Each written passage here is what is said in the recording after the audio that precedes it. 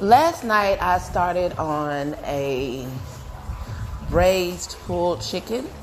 It was chicken legs with the meat on, skin on, because at that time I was trying to decide whether or not I was going to do a chicken pot pie or a chicken and dumplings. Well, while waiting on the broth to boil, I went to the grocery store. And at the grocery store, I bought fresh pork tenderloin and some stuff to bake scallop potatoes.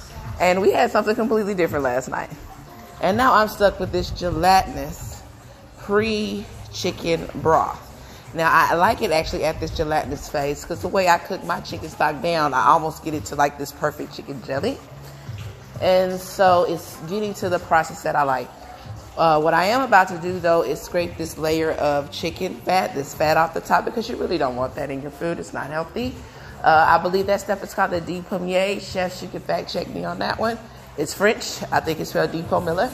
But I'm about to take care of that step and show you the fat removed. I went ahead and picked out the skin while it was cold, and just because I wanted you to see it all together. Like, remember to take this part out, okay? The skin is all fat. Yeah, it's flavor. The best part about fried chicken is the skin. But look at that. Okay? Skim that out.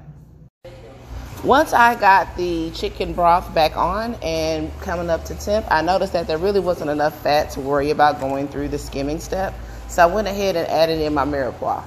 The one thing also that I want to talk to you about is once you get it up to temp, do you boil your stock?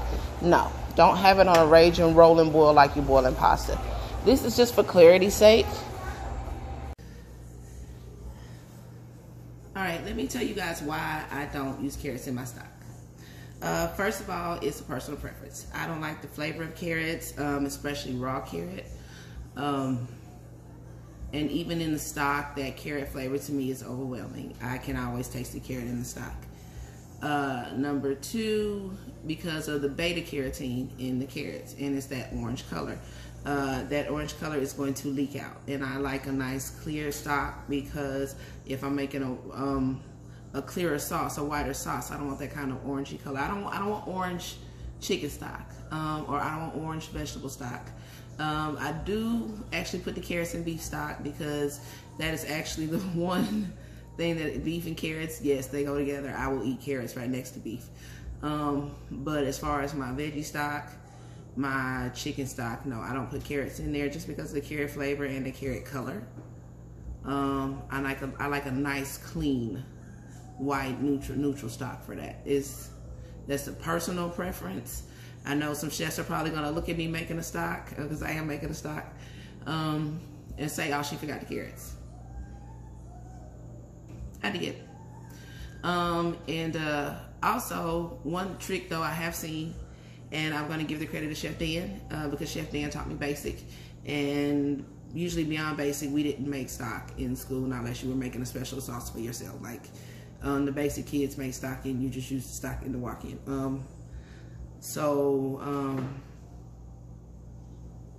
What was I gonna say? Oh, like I was saying, anybody can make stock. So as far as store-bought stocks, Swanson actually makes a really good one. Great Value, Walmart, has a low sodium stock that I like to use, and I just add flavor to it. I mean, why? Stock is the bottom layer of flavor. So, and which is also quite important, but anybody can boil the bones and add the celery, garlic, onions, vegetables, herbs, whatever. So, but off on a tangent, but that's why I don't use carrots in my stock. The flavor is too much for me. Everything gonna taste like carrots, and the color. I don't want an orange stock.